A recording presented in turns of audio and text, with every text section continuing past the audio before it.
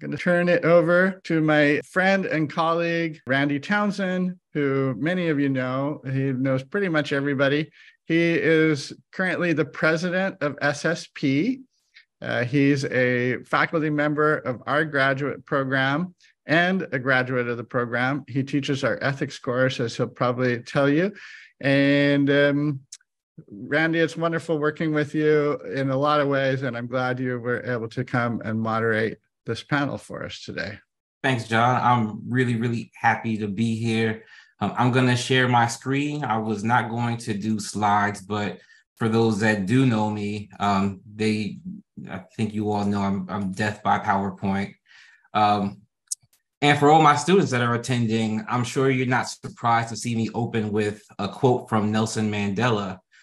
Education is the most powerful weapon which you can use to change the world. As a proud alumnus of the Master's of Professional Studies program at George Washington University, I have a very biased opinion about how valuable it is to our industry. So I'll mention a few quick facts. The program includes students from all walks of life, some fresh out of undergrad, some experienced professionals, some early career, some undertaking professional reinvention. The cohorts develop unique bonds that continue on well past the completion of the program. If you attended yesterday's session, it's likely that you're already part of the conversations that influence the way in which our industry evolves. The Capstone Project is the cornerstone of the ethics in publishing class, designed to encourage the exploration of an issue that connects students' professional passion with industry topics. These projects often take students on a very special journey that teases their individual moral compass, expands their understandings of the topics, and allows them to navigate ethical deliberations. This morning, you'll hear about book bans, AI, and YA fiction. I'm proud to introduce 4 students who will share the results of their capstone projects. Haley Baker graduated from Sonoma State University with a Bachelor of Science in Business Administration. She's a member of Cohort 18 and will graduate in May of 2025. She has spent several years in customer service, administrative, accounting, and human resources roles in a variety of fields. She is currently working with the GW Journal of Ethics in Publishing on the Strategy and Sustainability Committee. Tara Jacobi is the editor of the San Luis Obispo County Bar Association's Law Journal and second-year graduate student in the Master's of Publishing program at the George Washington University. She's also a proud graduate of Pace University School of Law with a certificate in international law from the University College London. She practiced law in the private sector before transitioning to nonprofit and government work. Jay Soglo is a production controller at Johns Hopkins University Press and a member of Cohort 17, graduating this fall. He's still early on in his publishing career after changing careers from sponsored projects administration. Passionate about the future of digital publishing, he's currently curious about accessibility and about the impacts of generative AI on the publishing industry. Violet Lane-Ruckman is a proud member of Cohort 17 and a half. I don't know if you all hear how many people are proud of this program, but it's not just me. But Violet is finishing up her last semester at the GW Masters of Publishing program. Currently, she's living in DC and working costumes and wardrobe for regional theaters until she breaks into publishing. Those of you that are hiring, don't be shy. I guarantee you won't be sorry. Please submit your questions after or throughout this presentation. There should be time for discussion after Violet's presentation, but for now, I'm going to turn it over to Haley.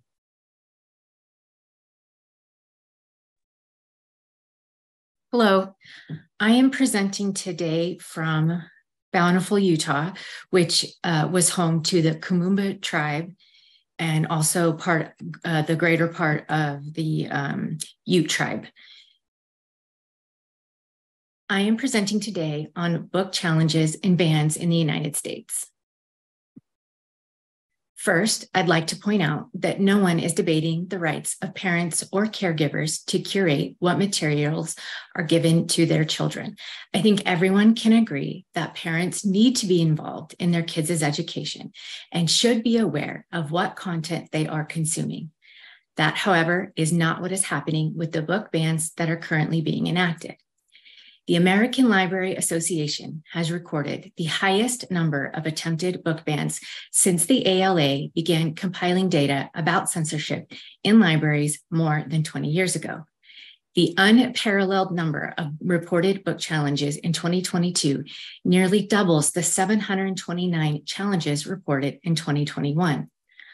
Also keep in mind, all reporting to the ALA is strictly voluntary.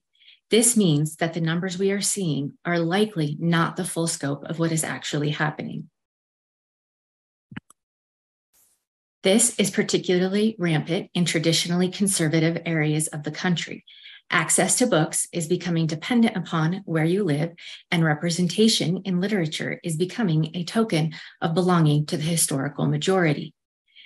Many of these bans originate from the same groups and individuals. These groups are relatively small and often don't reflect the views of the majority.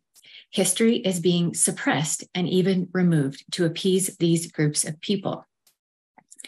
A recently conducted poll found that 70% of people in the United States oppose book banning, yet the bans continue. The bans are often sweeping, without clear guidelines, and implemented with short timeframes. There are processes for reviewing books that have been challenged. Those established procedures are being sidestepped in the rush to appease this vocal minority. There are books on the list that most certainly do not meet the established criteria. This results in books being pulled and even whole libraries being shuttered to err on the side of caution. The books most often challenged are regarding racial themes, LGBTQ+ themes, death, grief, sexual assault, physical abuse, teen pregnancy, abortion, health and wellness, puberty, and suicide. If these groups that are seeking bans claim children are being exposed, endangered, or victimized in some fashion, they are more likely to get their way, and it will happen at a much more rapid pace. In April of this year, PEN America published an extensive report on the current state of book bans. I encourage you to read through it. It is very interesting. The report explains, the legal test for obscenity requires a holistic evaluation of the material. Over the last year, however, terminology such as obscene, pornographic, harmful to minors, and sexually explicit are being utilized to restrict a range of content. Books are frequently targeted for short excerpts or even single images without the holistic evaluation necessary to understand their literary merits. By taking short passages and single images out of context and presenting them as evidence, groups are employing an angle that uses hyperbole and misdirection as means to an expedited end. Along with the book challenges that have been occurring, librarians have been the victims of violent threats and behaviors. Let's be clear, this isn't parents selecting content that is appropriate for their children. It's people with certain agendas deciding some stories should not be told and some information should not be available to anyone. These are blatant scare tactics to harass and abuse people with opposing views into submission. Instead of following the established rules, regulation, and laws, they are resorting to vigilante justice to advance their cause.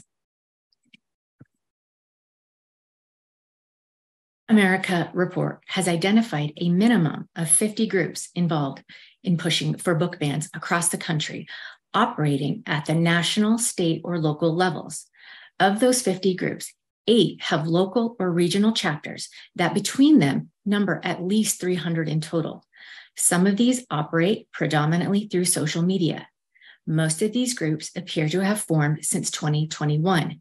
These parent and community groups have played a role in at least half of the book bans enacted across the country during the 2021 to 22 school year.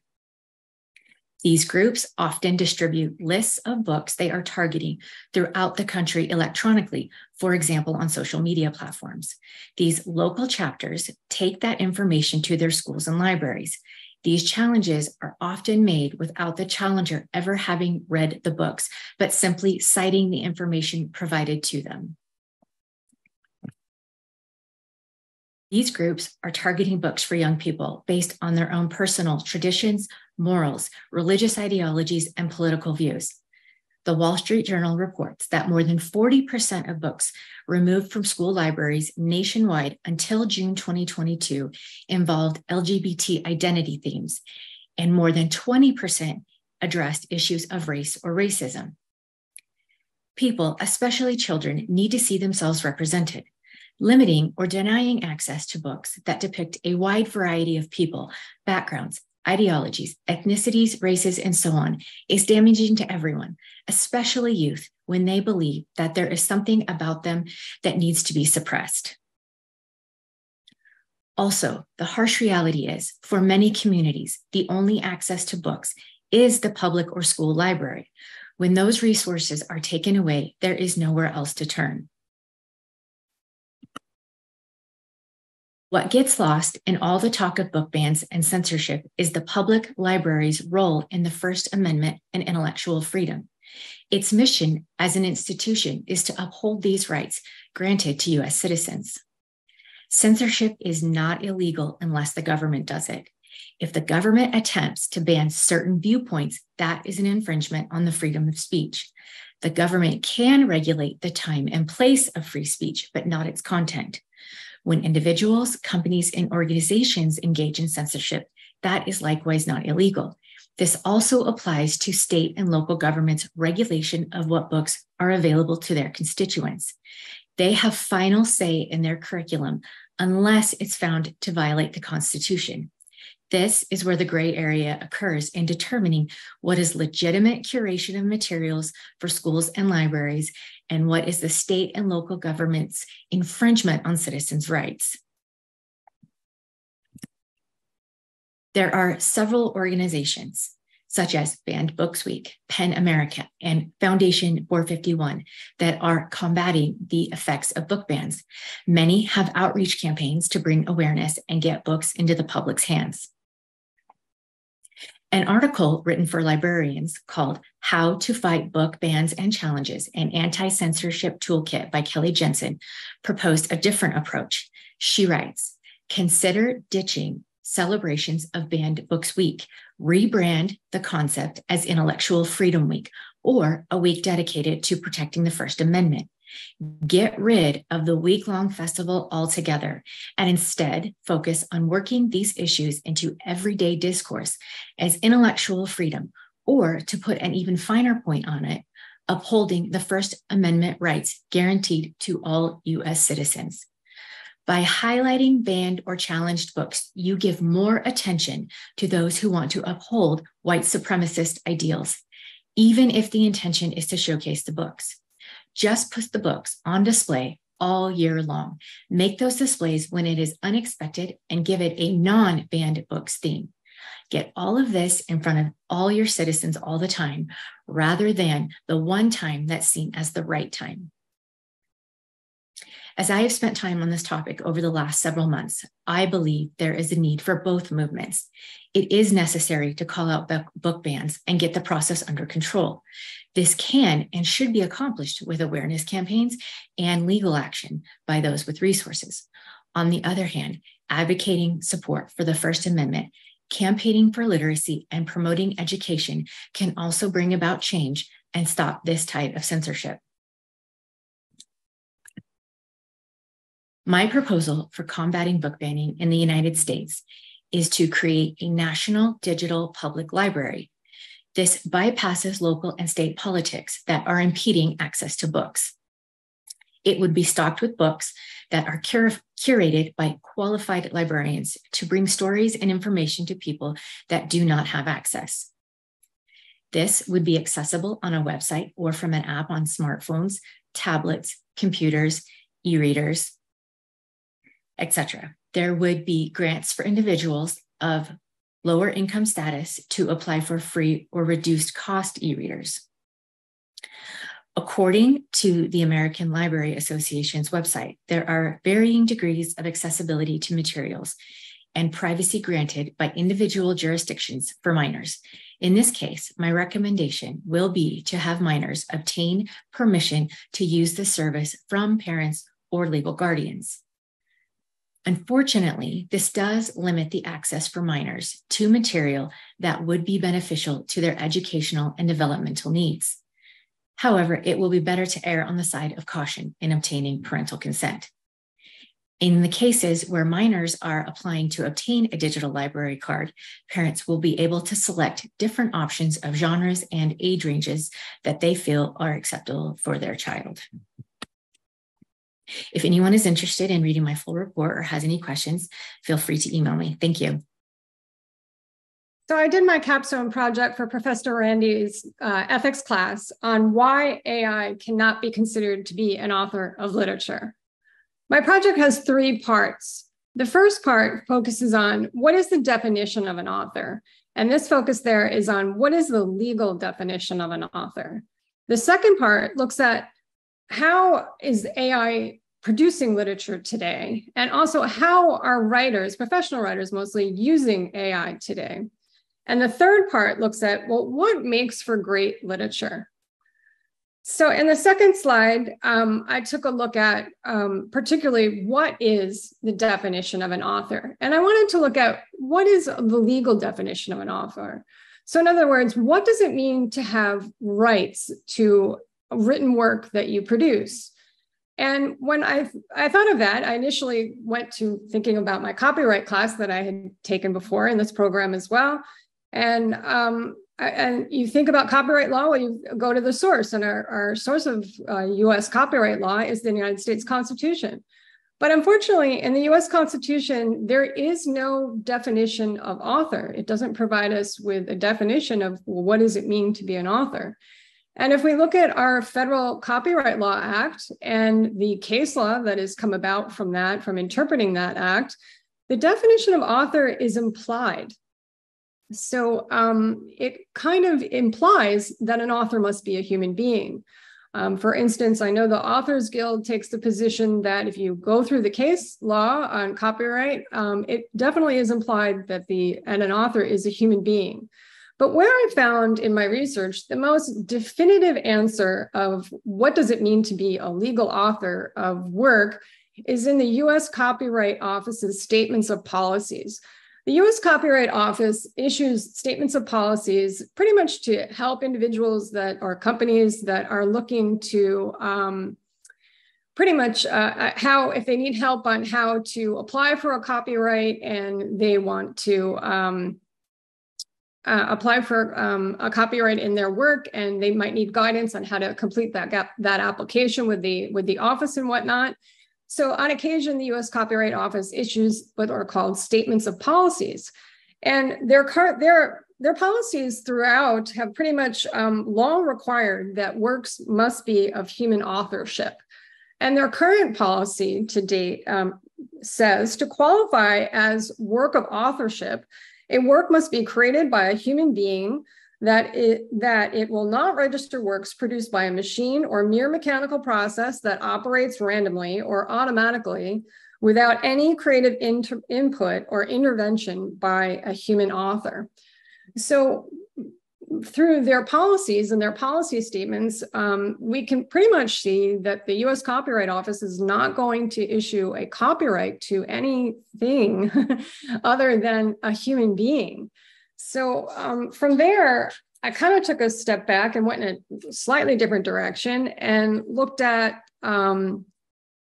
contracts, because then I thought, well, most professional writers, after they write, whether it's a book or an article, the next thing they want to do is they want to publish it. They're going to work with publishing houses. And then in order to publish it, well, you need to enter into contracts. It's just the nature of the publishing business. And in order to enter into contracts, one must be able to make some independent decisions. And I guess the legal buzz term there is there needs to be mutual assent between the two parties on the agreement of what's going into the terms of the contract, the publishing contract, to publish the work. And AI is not at the point where where it can give assent and mutual assent and have independent decision making. And I do not believe that publishing houses are contracting with AI. So between these two between contracts and the U.S. Copyright Office's policies, I just came to the conclusion, well, AI is not going to be considered a legal author. The legal authors that we have, according to the statements of the policies from the U.S. Copyright Office, need to be human. They need to be human beings. So in slide 3, I talked about, and my next focus, which was part 2 of my project, was, well, how is AI producing literature now, today? Like, how does it work? Because I knew very little about it. And I specifically looked at ChatGPT. And I also specifically looked at a study that was completed by university students in Madrid, Spain. And a group of university students in Madrid, Spain, what they did is they did a project where they taught ChatGPT how to pretty much emulate the style of an author. His name was H.P. Lovecraft. He was known as the father of cosmic horror in the 1920s. So maybe he was the Stephen King of his time. Either way, the students fed ChatGPT about 60 of short stories and other stories, 60 works of H.P. Lovecraft to ChatGPT, and pretty much taught ChatGPT Lovecraft's style, in addition to teaching it a little bit about setting and plot and writing literature. And then the research students went out to a sample size of about 300 university students and showed the university students H.P. Lovecraft's original work, which none of them were familiar with to begin with, because this was an author from another time, and also showed them work that was produced by AI or ChatGPT. And what they found is that the students could not tell the difference. So it was shown that AI was able to be taught another author's literary style and produce it in a way and at a level that they weren't able to distinguish from the original author. And I also took a look at, well, how are authors or professional writers today using AI? And that's where there's quite a spectrum. It can run to very minimal involvement to a tremendous involvement. And so initially, for example, maybe the minimal involvement was when an author might be writing a book about, say, World War II. And the author might want some assistance in terms of doing some research to know about a particular place in time, what was happening in that place. So maybe some research on a setting in a certain place in World War II, and they might use AI for that research. That where I would see is maybe more of a minimal involvement with AI. Now, on the total opposite end of the spectrum is a great involvement, where you take someone who pretty much says, well, I've always wanted to be a children's author. I'd love to be a children's author. So I took AI and I just came up with this theme and I said, write me a book about this for children. And AI produced that entire book. And then the person said, well, then I took my book and I went out on a self-publishing platform and I self-published the book. And now I'm a children's author. And so I see that as the maximum involvement where someone who isn't an author is becoming an author. So those were sort of the different uses that I see today for AI in literature at this point. And then the next thing I looked at for slide 4 was I looked at, well, I wanted to sort of think about, well, what makes for great literature? What do we consider great literature? And this is where I started to, I did a few things. And initially I went out to literary magazines and I started to study their submission guidelines, which I've already done before. And And I saw, okay, well, it looks like they all seem to have this reoccurring theme where they're asking for, we want fresh, new, original voices. And I kept hearing that word over and over again, original. We want original voices. We want fresh, new, original voices.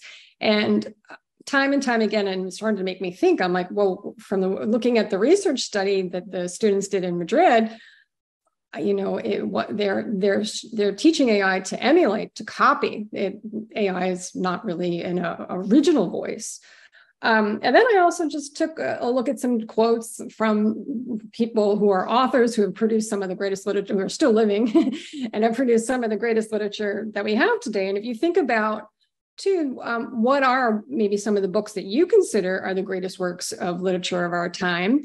And what do these books have in common? And if you think about it, well, first of all, most of these books are born of human experience. I mean, some of them might talk about the future and robots taking over the world and things of that nature, but it's still, the humans are involved in that, and it's based from human experience. But the unfortunate thing, though, is it's usually based from human suffering. And so, you know, that came to me, and kind of like a lightning bolt to sort of maybe question, well, how is AI, how does AI suffer?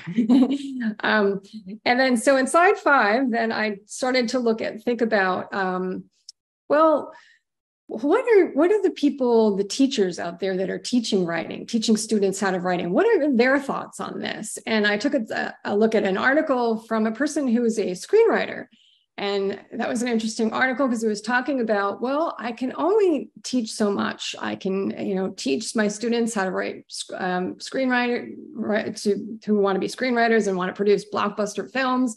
And I can only go so far. And he felt that the ones that are able to produce the blockbuster films, well, it seems like there's a pattern there. They always have suffered some sort of trauma. Maybe it's a childhood trauma or some kind of trauma in their past, but they've taken that pain and that suffering experience and they've produced a great film. So it's interesting how that carried from not only in books and with great literature, but also in film. And then I also took a look at a writing professor at a university, and what were his thoughts on AI and writing and AI producing literature. And of course, he was talking about, well, all my college students are really excited because, yes, they just want to have AI delegate their writing assignments and have AI produce their homework assignments. But his comment about that was that, well, unfortunately, they cannot delegate empathy. And he felt that while, you know, his students can do this to a point, some of this is a creative writing class, and be able to produce some of the more creative writing, they're not going to be able to tell AI how to evoke empathy in their readers when reading the story. And that he felt was a difficulty.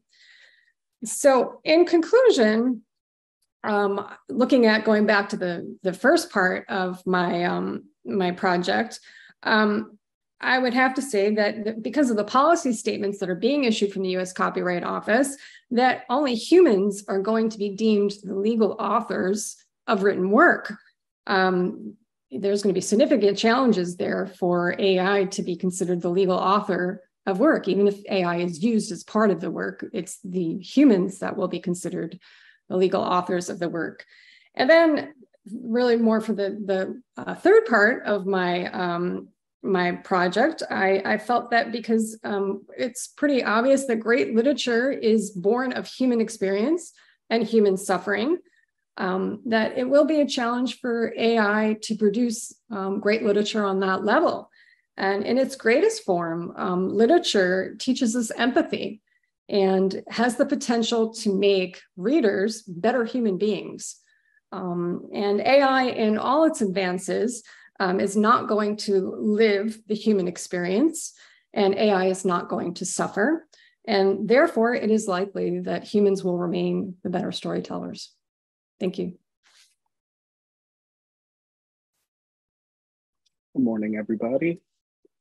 My name is Jay Soglo, and I'm a graduating senior at the MPS in Publishing program here at George Washington University. I'd like to thank everybody for being in attendance to this really important event for the publishing industry. I am just another student who was really moved and impassioned after finding out about the record number of book bans. And much like Haley's excellent capstone presentation, I also wanted to discuss confronting book bans, but from a utilitarian ethical framework. I originally wrote this capstone essay last summer for the Ethics in Publishing course led by the illustrious Mr. Randy Townsend. And as many of us remember, last summer was really fraught with multiple tragedies and mass shootings, some of which were racially motivated. My essay originally covered several issues in the current culture wars kind of embroiling our country at this moment. And it was really a way for me to process a lot of my emotions, my grief and sadness resulting from the events at the time, mainly the Buffalo grocery store shooting was very fresh in my mind at the time of this writing. And the understanding that the shooter had a manifesto that was kind of detailing his twisted ideology, what kind of stuck with me as an example of how publishing can be misused and spread, kind of the wrong ideas. And I became fixated on the idea of what can we in the publishing industry do as a response to these book bans, and how we can respond to kind of the darker sides of publishing, such as these kinds of manifestos. So since then, I continued to refine my capstone essay into this banned but not beaten, confronting book bans from a utilitarian perspective, with the intention of submitting it to the George Washington University Journal of Ethics.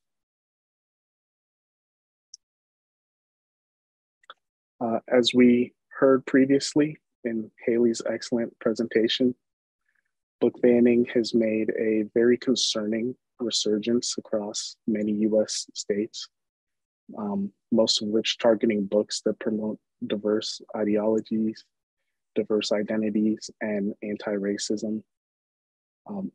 A book that I based a lot of my research on was Burning the Books by Richard Ovenden. And that work detailed kind of the cyclical nature of book bans and the destruction of knowledge over the course of human history, going quite deeply into events like the sacking and destruction of the Library of Alexandria and the Nazi occupation and Kristallnacht.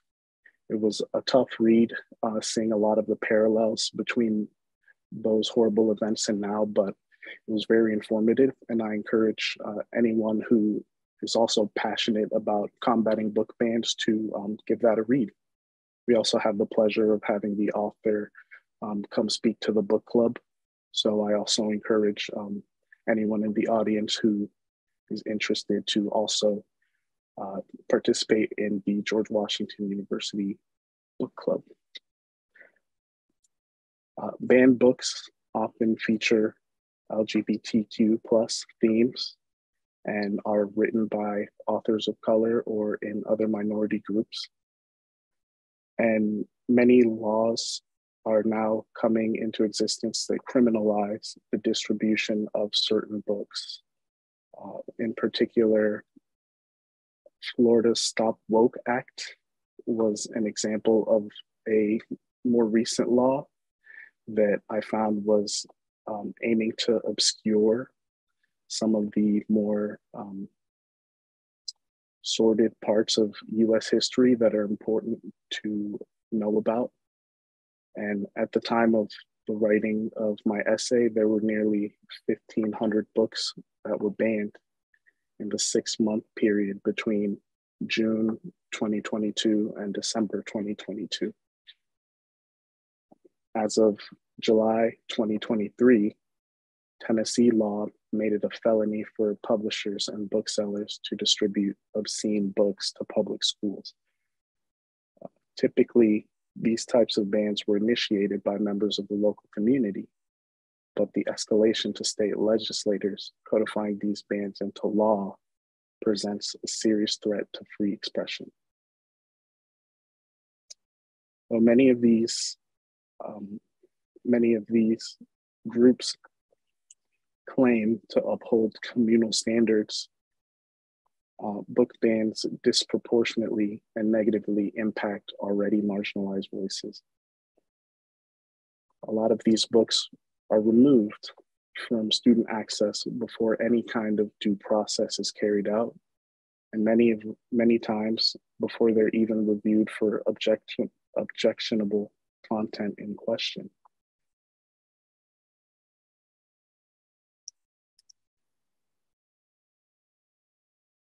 The recent surge of book bannings in the United States fails the utilitarian test of ethics. This ethical framework says that actions are moral if they promote the greatest good for society. While I was analyzing the book bans through this lens, it was clear to me that the harms outweighed any benefits. While these bans were supposedly upholding community values and were meant to protect children, something I do agree with, it appeared to me that the benefits were quite minimal and actually, in contrast, were restricting intellectual discourse and did disproportionate harm to many marginalized groups. An example of extensive and long-lasting damage.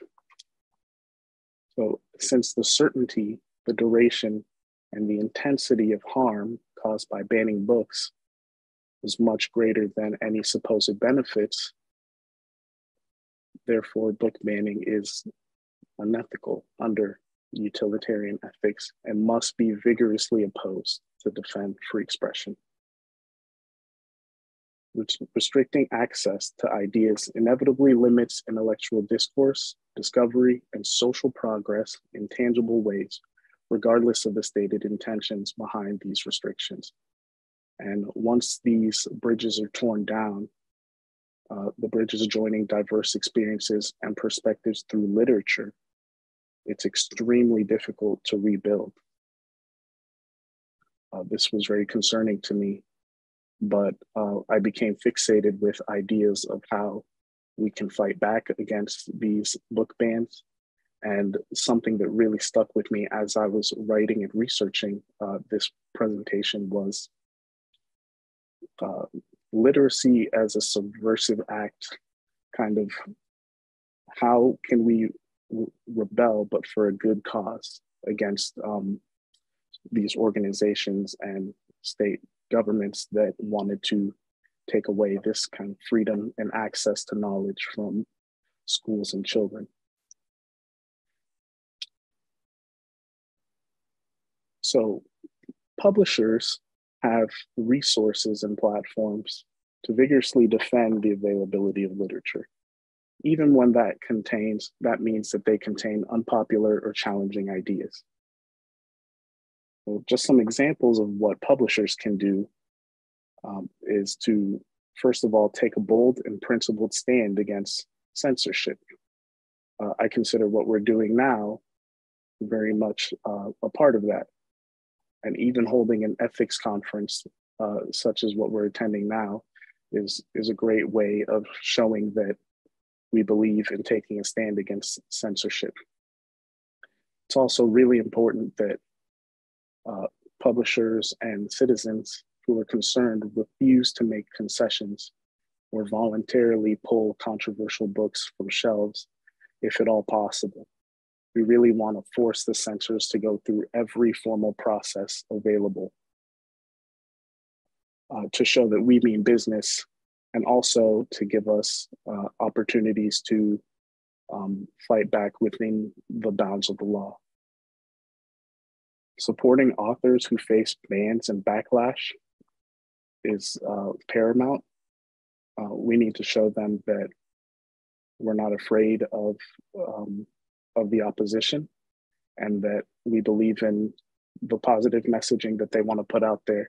And so standing by them is incredibly important, even if that means that we may need to provide security or additional support at live events if needed. And everyday citizens like myself, or perhaps yourself, can also speak out, not just on official forums like this conference, but online, in the community, social media, PTA meetings, things of that nature. Advocating against policies and legislation that would limit access to books and ideas, donating to funds and organizations that actively oppose book bans, and reading up on what can be done through websites like PEN America and other organizations. We want to also encourage readers to purchase and read the banned books and form their own opinions about the content, not just digest through osmosis what other people think or have to say about these works. Because it's important that not just children, but also the parents form their own opinions on what's appropriate for their own community and their own families. And I will just leave you with a quote from The Handmaid's Tale, which is one of the top 10 banned books in several states. Margaret Atwood writes, "Better never means better for everyone. It always means worse for some." Thank you very much. I'm going to jump right in. My capstone is on the visual representations of underrepresented groups on YA book covers. So what do we know so far? In 2014, We Need Diverse Books launched, which I feel like we've all heard of it. They pointed out how few diverse books were published for children and YA audiences. And ever since then, I've been thinking about how even if we have diverse books, readers need to know that they're there. In 2016, I did a deep dive looking for data on covers in this area to see if there's been improvement or not. There was absolutely no data at that point, though. In 2018, Jenny Kimura completed her capstone, A Cover is Worth 1,000 Words, Visibility and Racial Diversity in Young Adult Cover Design.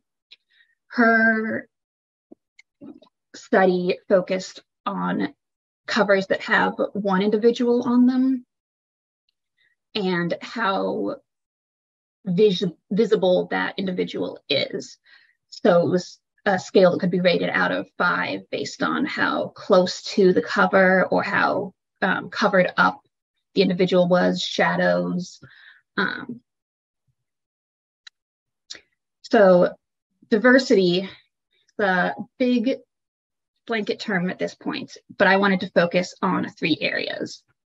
1, continuing Jenny Kimura's racial diversity work. And if anyone needs an better understanding of racial diversity, start with Bishop's Windows and Mirrors, Children's Books and Parallel Cultures. But there's so much out there that I can't get into right now. So I also wanted to add queer diversity, which should be a category with many subcategories. Disability diversity is also one that has been overlooked extremely. For the queer diversity, I'm lumping a lot of things together, both because it is a category with many different ever-changing labels and a desire to not use labels, as well as who knows what the future will bring and what people are most comfortable with. So queer diversity includes all gender, sex, expression at this point. Disability diversity is one that I had not thought of very much. And I advise you to take a moment to think of a book you've seen with a disabled person on a cover, or a book you've read with a disabled character that you can't find any mention of it on the paratext of the book. So I believe that a lot of publishers currently don't think that disabled characters on books will sell, which I do not believe is true in any way. I have noted that several of the most popular, based on what I've seen on social media, in this category often leave out the fact that there are disabled characters. Some of the more famous ones, Turtles All the Way Down by John Green, doesn't even mention, it only mentions thought spirals instead of saying mental health in the blurb. And these other books are also give very small amounts of signal that there is any ability issues for any of the characters. So why did I focus on YA? It spans all genres, which is very important for different cover styles and trends. It's also focused on big dramatic teenage feelings, which make some things that would be more subtle in books focused on adult audiences, bring them more to the forefront. Cheryl Klein has a more specific definition of YA that includes the following. The experience of the main character, a teenager, has to be crucial to the plot. Their YA almost always has heavy character identification, which is also why we need more diverse stories. It also should be written in a show, not tell style, having more dialogue, and all the events serve a purpose in the plot. Before I read this definition, just thought of it as a very specific YA, fast-paced. YA books are also purchased 55% of the time by adults, which is either for their own reading purposes or as a gift to a younger person, and 45% are purchased by teens, which makes this audience very wide-ranging. All right, why covers? So a cover is the part of the book that you see first, especially now that much book shopping happens online. You see the little thumbnail. If you find it interesting, you click on it. Or if you're at a bookstore, you pick it up and read the back. Beyond the cover, there are a lot of things that are very important. I found some studies on how paratext, which is everything that surrounds the text itself and gives you hints to what the book is about, including book covers, in papers, titles, etc. So I thought it was important with how certain books are ignoring disability representation and other representations in their blurbs. Beyond the cover, there are several reasons that trends and other things have kept diverse images off of covers. So there's some self-censoring that happens often with book bans. Publishers are trying to either make it less obvious so that they don't get banned, or make it less obvious so that there isn't any sort of commercial blowback or anything. There's also an amount of following trends. You see a lot of like illustrated covers in a certain genre, or covers with women with only the bottom half of their head showing. So these sort of trends can often lead to a lot of similar looking book covers that can focus on anything, but which often follow the trends that publishers have set up of only having very whitewashed covers. The metadata and tags can be both help readers find these books, but also make it more difficult. I have noticed that on Goodreads, as well as other places, with readers doing the tagging themselves, is that there is a lot that gets ignored, as well as books without what I would really call representation being included. A lot of the Beverly Cleary Ramona books, which are wonderful, but they're not super diverse, have been tagged with various diverse things because of like one sentence or a mention of a neighbor, which isn't really what people are searching for when they use tags. The last thing is who packages the book. Publishers for years have been saying that the reader needs to identify with the cover, which has previously meant that a lot of the covers have been whitewashed because the publisher thinks that's more money, which is not true. So what am I adding to this study? I already mentioned that I'm adding disability and queer inclusion to the representation that I'm examining. I am looking at covers with groups as well as covers without people, because representation does not mean that the cover has to have a person on it. Like, that's unreasonable and boring design. So one other thing that I'm adding on, which has made the data collection more difficult, is what I'm calling signals. Signals are any element on a cover that will signify a certain low representational group. I've been seeing a lot of coded jewelry or fashion trends, color palettes and fonts that are coded slightly towards groups. Architecture and wildlife is another aspect that mainly has prevalence in more historical novels.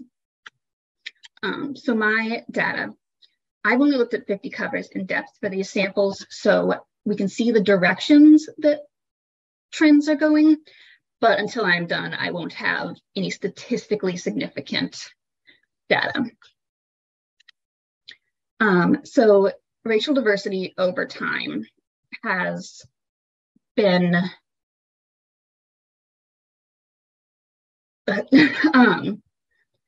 looks like it is improving at a very slow rate, especially if you focus on it looks as if books with white characters are going down about 2% less of majority.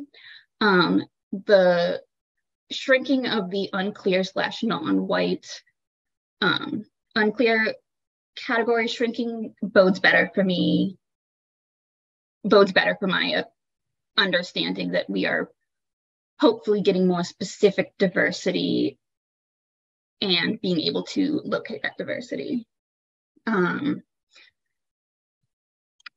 The racial diversity broken down by publisher has a similar skew. I have, in the brief amount of data that I have compiled, it looks like we're getting an increase in percentage of Asian books, Asian representation. I don't know if this will continue as I gather more data.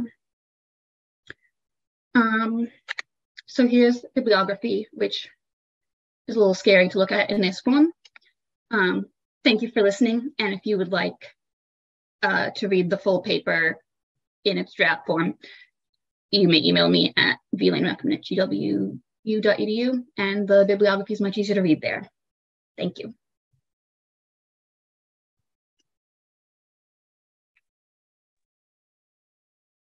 I'd like to remind everybody to put questions into the interact button that you'll find on the conference site. So please add questions there for our panelists. Thanks, all of you. Jay, Haley, Tara, and Violet. And Randy, I'll give it over to you again. Yeah, no, thank you. I invite the panelists to turn their cameras back on. We'll open up for some discussion. I have questions, but please do let me know, John. I don't think I can see if questions come in. Let me know if anything from the audience comes in. Jay, I think you have a question first, so I'll pause before I throw my questions out there. Yeah.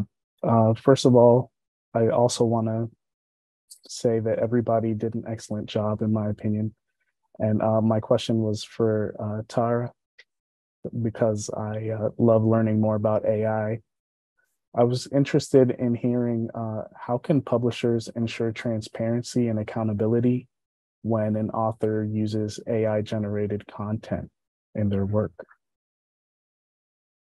So I would say that's really going to be an individual policy decision for each publisher. And I'm sure all of them are going to be very challenged in how their different responses to that.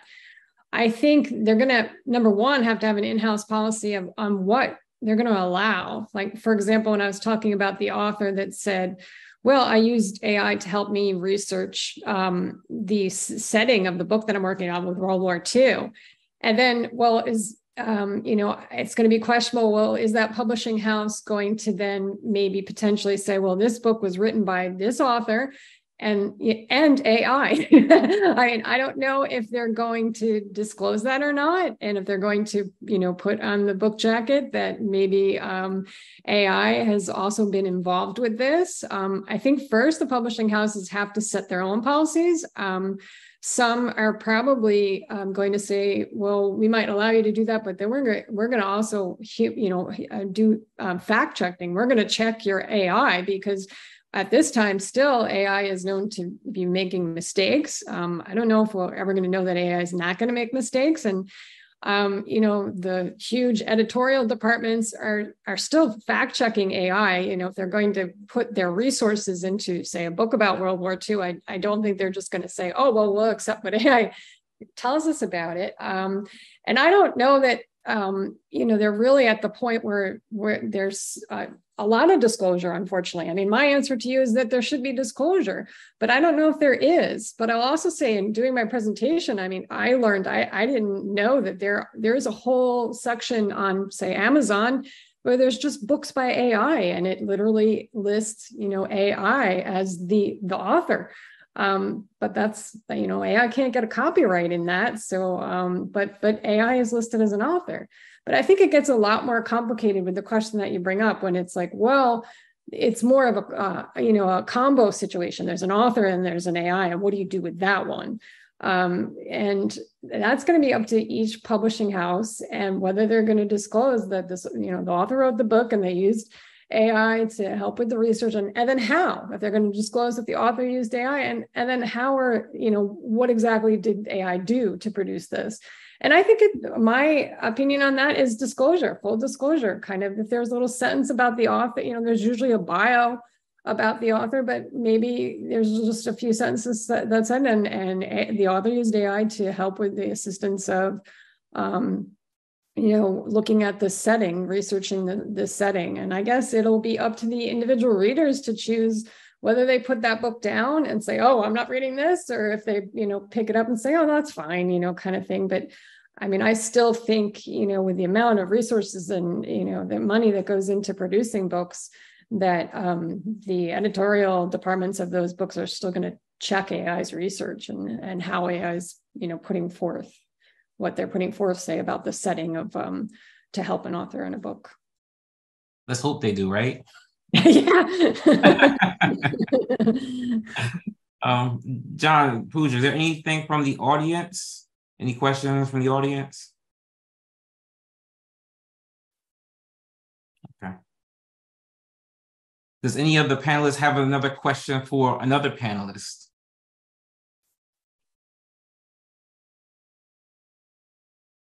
All right, so I have a question. I actually have tons of questions, and probably more questions than we have time for. But I was wondering, and this question is for Haley, do you know if any of the book bans or challenges found their way into the courts? Have there been any real challenges to the obscenity laws that have been negotiated that we can point to and say, well, this has been determined, so this is the direction we need to take, or this is what we need to fight against? Anyone that I'm aware of that has actually had a ruling, because there are several things that are being litigated right now. But the only one that actually has a ruling was last month in Texas.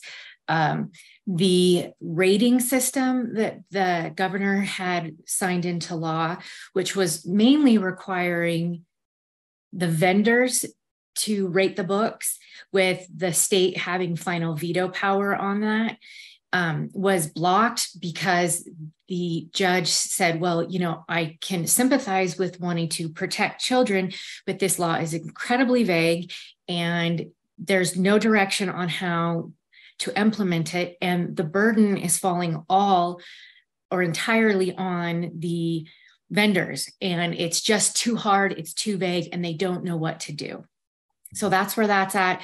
Everything else is just so brand new. And if you follow the news, there is not a day that I think that goes by that I'm not seeing something about book bans. It's really, really intimidating to try to keep up on all of it. Yeah. Yeah. Well, it sounds like that may be something we can point to in the future to say, well, this should take the burden off of, or the pressure off of, everyone that's trying to force these bans through, to say, well, that's not the direction we really want to go in, because it's really not reasonable, in my opinion. Mm-hmm. Yeah, I agree.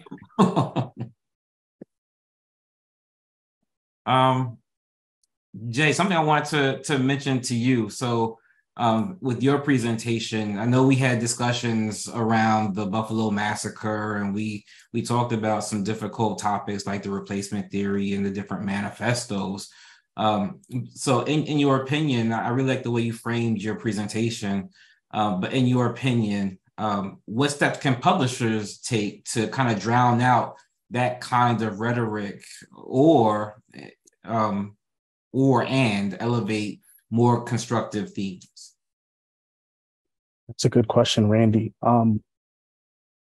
What immediately comes to mind for me is content moderation, clear content guidelines for authors, and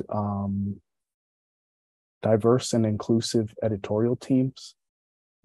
I believe that there are ethical use cases for AI, and one of these may be automating content moderation.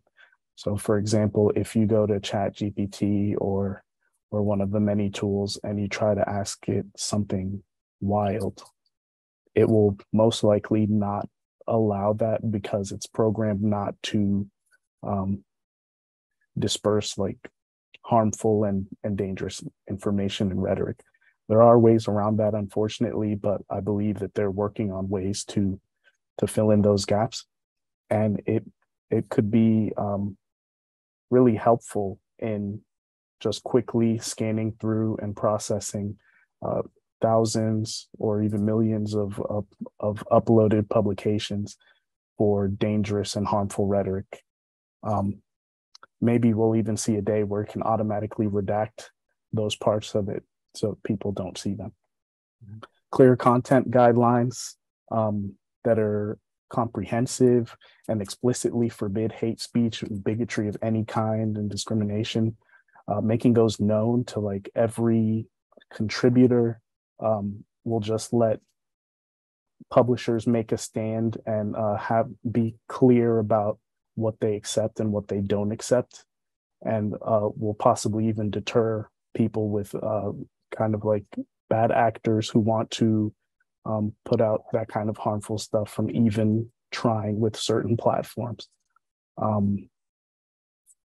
Also, diverse and inclusive editorial teams will kind of inherently ensure that different perspectives and voices are considered to kind of help avoid maybe like unintentional bias, but also would have like a built-in, for lack of a better word, let's say firewall against harmful content, and they'll most likely just leave that stuff out. Those are kind of the top three things that immediately come to mind. Great. Thank you for that, Jay. John, do we have time for one more question, or is it time to wrap it up? I think we're at time. We have time for another question. Yep. Oh, good, because I didn't want to leave Violet out of Violet, you had a lot of data for your presentation and your project, and I know we've been having discussions around expanding diversity on multiple levels, but it seems like we're still moving the needle very, very slowly. Is there, like, for me, it's hard to believe we have such a fast, accelerated pace with AI, but for something that we've been talking about in this context, we're moving so slow. If you could magic wand it, what is maybe one or two things that we could do to accelerate expanding diversity in these areas that you've researched, so that we can see better representation in YA fiction? Yeah, there's several things that are actually fairly easy to implement. One of them is in the Jenny Kimura article, that just turning individuals so you can see more of their face, or not cutting them off, or less shadows over specifically identifiable things. I also ran into some discussions about how stock photos are actually making it more difficult for authors who write about historical romances about people of color. There's very little available. So if they want to show that on their cover, show their characters on their cover, they either have to shell out for their own photo shoot or whitewash. And so there are certain people that are trying to start Kickstarters to develop a specific stock photo bank for this, but it doesn't seem to be going anywhere quickly. But the other thing is just having designers that feel more comfortable using more signals and don't shy away from these things that mark characters as being an individual group, and need to realize that doesn't exclude readers who aren't in that group. Mm-hmm. Great. Thanks, Violet. Sorry, we do have a couple of questions from the interact button we just got. Sorry. I'll go ahead with them. So I would like to say I loved all these presentations. My question is for Violet. I know your study is ongoing, but I was curious about how you are looking at diversity from big publishers. Do you look at how often diverse characters are on the page? Like, for example, one character is mentioned on 100 pages, or do you look at who is the main character to determine these statistics? I'm really curious about that. Thank you very much. Great work from all of you. I would love to have been able to get that deep. The data I'm collecting right now just has to do with the paratext, which the first section of it, I look at the book with the cover thumbnail as small as it is on a Goodreads list, and fill out to a certain chunk. And then I get deeper and do a more thorough reading of the blurbs and the tags and see how that lines up. If I had all the time in the world, I would have read every book and been able to dive really deep and see how many mentions of various things, but it just wasn't possible. So we focused on paratext. Okay, thank you. We have one additional question, and that's probably about all we have time for, but we'll see. On the topic of AI content moderation, do you feel like the developers are having success with reducing human bias that is recreated by the material the software is trained on? And I'm not sure exactly who that's geared towards, but anybody that wants to answer that. I would say in my research, I wasn't quite focused on that topic because I wasn't in my research of AI, I was looking at whether AI can be considered a legal author, and how writers were using it and how it was advancing. I know, they're trying to take out and continuously improve AI, obviously, and do exactly what that question talks about, in terms of being able to weed out, just because I think AI was initially producing if it was not going against copyright infringement, it was taking things that were in the public domain, and then it was being kind of archaic in that way. But I don't know if AI is going to continue to advance, but AI is going to be programmed by humans. So there's human bias, as we learned from Professor Randy's class and Professor Townsend's class. So with human bias and humans programming AI, we're going to have bias in AI still. So I don't know how you eradicate that until you can eradicate human bias.